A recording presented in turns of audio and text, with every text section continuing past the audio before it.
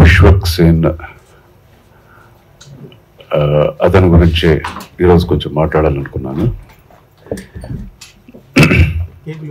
అంటే అతని ప్రవర్తన నాకు మాత్రమే కాదు, నా హోల్ యూనిట్కి బాగా హర్ట్ అయింది, చాలా చాలా హర్ట్ అయింది. బట్ నేను అయినా ఇంత ప్రెస్ని మీట్ చేసి ఇదన్నీ చెప్పాలని ఎప్పుడూ అనుకోలేదు. బట్ ఇప్పుడు కొన్ని సోషల్ మీడియాలో న్యూస్ వచ్చింది saying that the actor has walked out of the movie. Walked out of the movie అంటే సినిమా కథ నచ్చక వాక్ చేయొచ్చు, లేకపోతే ఒక డైరెక్టర్ ఒక ప్రొడ్యూసరు వాళ్ళ బిహేవియర్ లేకపోతే ఇలాంటిది ఏదైనా ఉంటుంది for any actor to walk out of the movie. So ఇలా వాక్అవుట్ ఆఫ్ ద మూవీ అని న్యూస్ వచ్చి పబ్లిక్గా వచ్చింది. సో అందువల్లే మనం పబ్లిక్కి తెలియాలి అనేది ఒక కారణం కోసమే ఈ ప్రెస్ మీట్. నాకు ఇంతవరకు ఎందుకు ఇలా జరిగిందని కూడా తెలియదు. టు స్టార్ట్ విత్ ఎలా జరిగిందంటే, ఒక మంచి చిత్రం, తెలుగు చిత్రం తీద్దాం అండ్ నా డాటర్ని దీనిలో ఇంట్రొడ్యూస్ చేయాలి.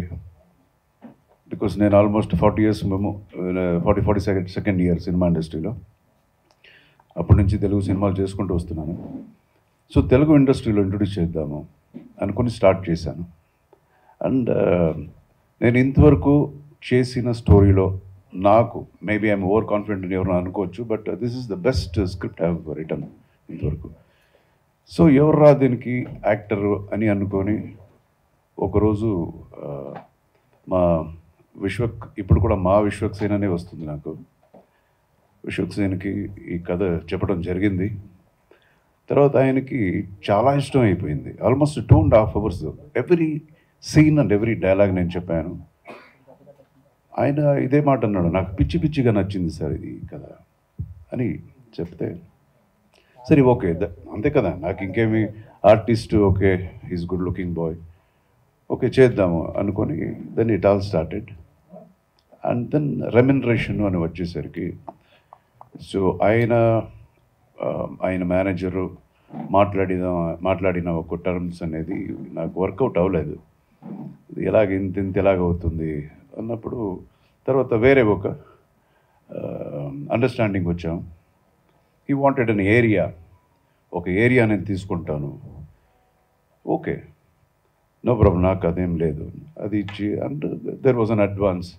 ఇక్కడ అడ్వాన్స్ డబ్బు ఇచ్చాను అది చెప్పుకోవడానికి ఈరోజు నేను రాలేదు, బట్ చెప్పాల్సిన ఒక కథ ఇది బాధ్యత చెప్తున్నాను.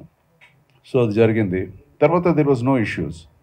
అండ్ ఎన్ని సరేలు డిస్కషన్స్ అని పిలిచినా he never use to come. నేను కూడా ఇంతవరకు నా లైఫ్లో ఎవరికి ఇన్ని మిస్డ్ కాల్స్ అనేది ఎవరికి నేను ఇవ్వలేదు. బట్ మేబీ అండ్ అగైన్ నేను తప్పుగా కూడా అనుకోలేదు, బిజీగా ఉండొచ్చు, చాలా సినిమాలు, ఆ సినిమా ఈ సినిమా. అండ్ అగైన్ ఈ started a movie where he's directing, direction ఉంటుంది చాలా అని నేను అర్థం చేసుకుంటూనే వచ్చాను. ఈవెన్ ఆయనకి కాస్ట్యూమ్స్ డిజైనర్ని ఎన్నిసార్లు పంపించానో తెలియదు, దానికి కూడా టైం దొరకలేదు. ఇలాగే జరిగింది. And finally okay, everything was ready, we had a schedule. ఒక 30 days స్కెడ్యూల్ అనేది పెట్టుకున్నాను. పెట్టుకున్న తర్వాత ఇంకో 2-3 daysలో షూటింగ్ ఉంది. జగపతి బాబు గారు ఉన్నారు అందులో, చాలామంది ఆర్టిస్టు, ఈవెన్ కేరళలో కొంతమంది ఆర్టిస్టులు అంతా ఫిక్స్ చేశాను. అండ్ ఇమ్మీడియట్గా ఒకరోజు వచ్చి ఆయన మేనేజర్ ఆయన వచ్చారు. వచ్చి సార్ కొంచెం అడ్జస్ట్మెంట్ కావాలి. ఓకే చెప్పండి, బికాస్ నేను యాక్టరే, 1 రోజు 2 రోజులు అడ్జస్ట్మెంట్ అనేది నార్మల్గా ఉంటుంది కదా, చెప్పండి. లేదు ఈ స్టార్టింగ్ 3 days నాకు ఈ సినిమా ఇది ఉంది, ఇప్పుడే ఫారిన్ నుంచి వచ్చాను, కొంచెం ట్యాన్ అయిపోయాను, అది సరే చెప్పండి పర్వాలేదు, ఎప్పటి నుంచి you can come. So then తర్వాత తెలిసింది the whole schedule he didn't wanted to come.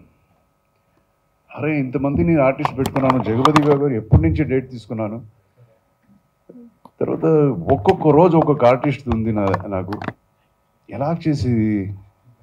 Then ఈ సైడ్ లేదు సార్, నాకు కొంచెం ఫ్రెష్గా వస్తాను, కొంచెం ఫిజిక్ అంతా ఇంకొంచెం బాగా చేసుకోవాలి అని చెప్పేసరికి నేను నా టీంతో మాట్లాడాను. దెన్ మనకు అదే కదా కావాలి, ఫ్రెష్గా యాక్టర్ ఫ్రెష్గా ఉండాలి. We want to do a good movie, it's not for money.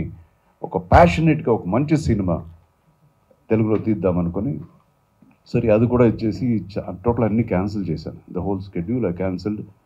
So Jagapathi బాబు గారు డేట్ వేస్ట్ చేయకూడదని ఆయన కోసం 2 ఏళ్ళు షూట్ పెట్టుకున్నాను అంతే. సో ఈయన్ని టోటల్ ఈయనది క్యాన్సిల్ అయింది, అంత క్యాన్సిల్ అయ్యి మళ్ళీ కూర్చొని నెక్స్ట్ అట్లీస్ట్ డేట్ నెక్స్ట్ అని తెలియాలి కదా, నెక్స్ట్ షెడ్యూల్ ఎప్పుడని. తర్వాత ఆయన manager after a week they said okay sir we are very very sorry, ఇది ఈ డేట్ నుంచి ఈ డేట్ వరకు ఇచ్చేస్తాను. అంటే ఈ థర్డ్ నుంచి నెక్స్ట్ డిసెంబర్ 10th వరకు మీదే ఫుల్గా చేసేద్దాం సార్, ఇంకేది సినిమా లేదు, నాది ఫినిష్ అయింది. సరే ఓకే. అగైన్ 3-4 days అయిన తర్వాత లేదు ఈ సెంట్రల్ నాకు ఒక 1 week కావాలి, రెస్ట్ కావాలి, మీకు ఏది ఇష్టమో అదే ఇవ్వండి ఆ డేట్ అన్నారు. సరే అది కూడా ఓకే నా అసోసియేట్కి చెప్పి అగైన్ వీ ప్లాన్, అందులో కూడా డేట్స్ ఇచ్చేసాం. ఇది ఓకేనా, ఓకే దిస్ ఇస్ ఫైన్. ఇలాగే జరిగింది. And I called him so many times. C before shooting ఏదైనా చేంజెస్ ఏదైనా ఉంటుంది కదా, నీకేమైనా అనిపిస్తే I want your involvement in the movie as an actor, I want your involvement. రండి ఏదైనా చిన్న చేంజెస్ ఏదైనా ఉన్నా లెట్స్ టాక్ అని. అస్సలు రాలేదు, లాస్ట్ మినిట్ వరకు రాలేదు. అండ్ ఇంకేం ఎల్లుండి అంటే first I think 31st he came, 31st are first he came.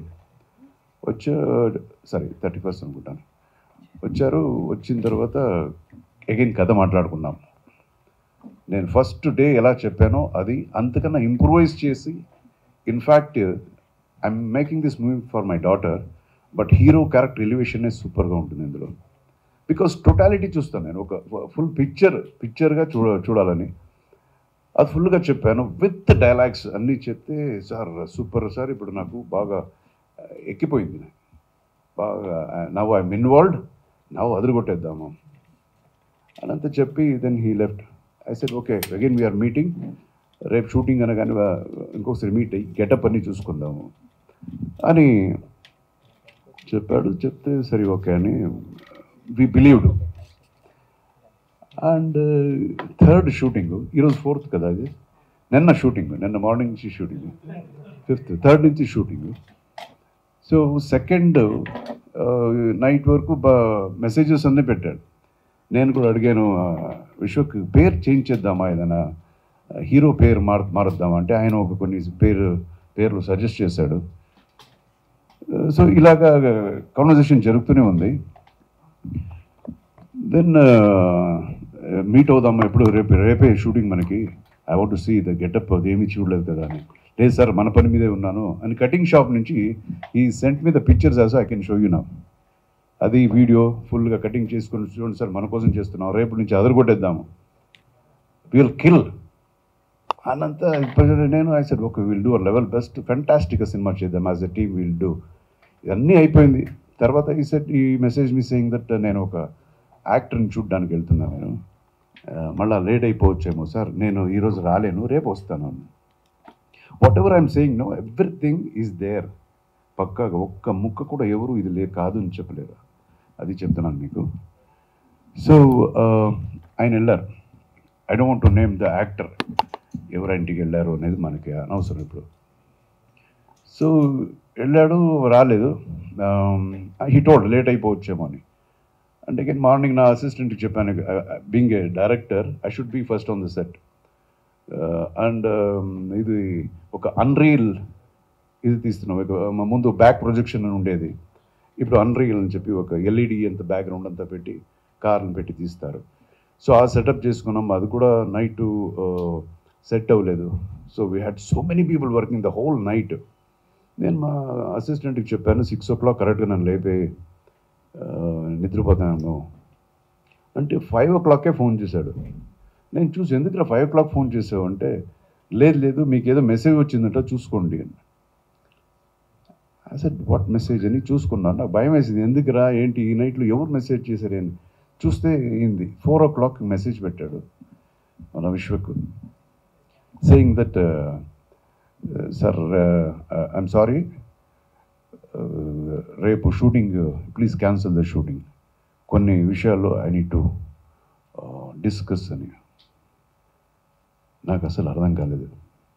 What is that? నిన్న నైట్ వరకు ఓకే, కథలో ఏ చేంజెస్ లేదు, క్యారెక్టర్స్లో ఏ చేంజెస్ లేదు, డైలాగ్స్లో ఏమి చేయలేదు, ఎందుకు ఇలాగా అని.